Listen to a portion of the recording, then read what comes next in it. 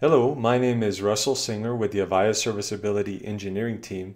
In this video, we'll demonstrate how to use and manage your Avaya Aura Conferencing 7 document library. I'm going to start by accessing my Avaya Aura Conferencing collaboration agent.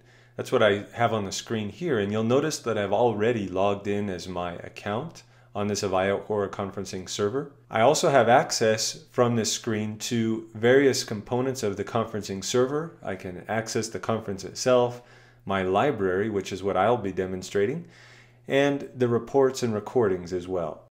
So let's get started accessing our library. I'll go ahead and click on the library button there in the My Conference box. This will open up the document management interface for the conferencing server and my account specifically. You'll notice that I have access to documents that I've previously uploaded there, and these are presented to you in three different categories. You have presentations, which are any PowerPoint presentations that you may have uploaded. You also have documents, which would be any Word or text type documents that you may have previously uploaded. And then lastly, you have pictures, which is where any image files that you've previously uploaded would be stored and listed. From this interface, you also have the ability to switch between a list mode, which is the default that you see here, and a thumbnail view of all of your documents.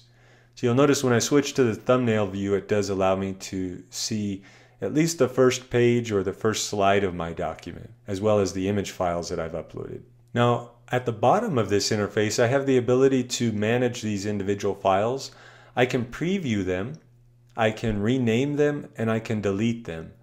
As well, on the right-hand side of that window, I can upload a new file. So if I click Preview, I'll be able to view the pages for my document. If this were a PowerPoint presentation, I would be able to view each of the individual slides of my document as well. Now keep in mind that previewing these documents does not share them with any individuals that may be in a conference with you. Very briefly, I'm going to just demonstrate uploading a new file. It's a very simple procedure. You click the upload button, then you browse for a supported file type, and you select that file and click OK. It will automatically upload that file from your PC to the conferencing server. The conferencing server will actually convert the file, and then you would be able to present that file in any conference, as well as you would see it listed here among your other files that you've previously uploaded. Now, while that file is uploaded, I'm just going to take a moment to share with you the supported file formats, and this is from the Avaya Aura Conferencing 7 user guide, and this is actually the chapter that talks about managing your library. And here you'll notice that there are several document formats that are listed that are supported by the conferencing server.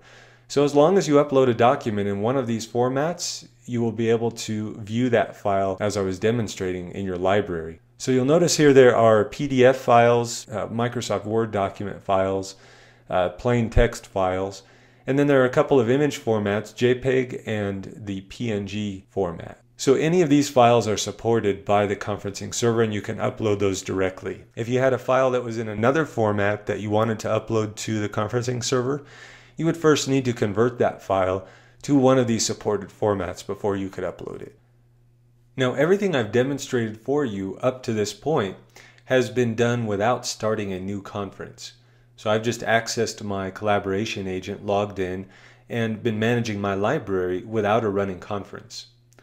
However, you have access to this same interface through a running conference. So I'll demonstrate that to you very briefly here. We'll go back to the main page for my collaboration agent, and this time I'll click on the conference button. This will allow me to access my conference. Now, I don't have an audio conference up, but in this release of AAC7, I am able to start a web collaboration session without having a running audio conference. And that's because I'm using Avaya Aura Conferencing Release 7.2 here. So we'll start the web collaboration. Now you'll notice that once that web collaboration session has started, I have the ability to begin sharing. And I can share, of course, my screen and other things, a whiteboard. I can also share documents. However, at the bottom of that screen, I also have access to my library. So potentially, even during a conference, I could access my library and select the upload button to upload a new document to the server while the conference is in progress. And then I could share that new document without ever interrupting the conference. So now if I close my library, what I can do now is go back to the web collaboration session and click on the drop down that says Begin Sharing. And what I'm going to demonstrate for you is how to share one of these documents that you've previously uploaded. So we'll select Document from Library from the drop down menu here. This again brings up my library. And you'll notice that there is a share button that appears in the upper right hand corner of that library screen now. So if I wanted to share a document, all I would do is select that document from the list, and then I would click the share button.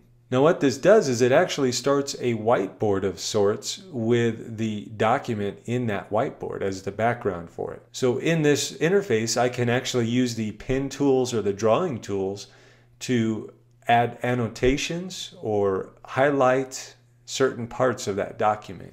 Now it is important to remember that any of the annotations you add to this document through this interface while you're sharing it will not be saved to the actual document on the server.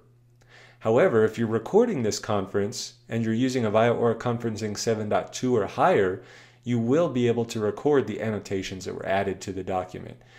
But again, they will not be stored with the document on the server. That's really all there is to utilizing and managing your Avaya Aura Conferencing 7 document library. Thank you for your time today. We welcome your comments, questions, and feedback at mentor@avaya.com or on Twitter @AvayaMentor. For more details or related information, please visit support.avaya.com.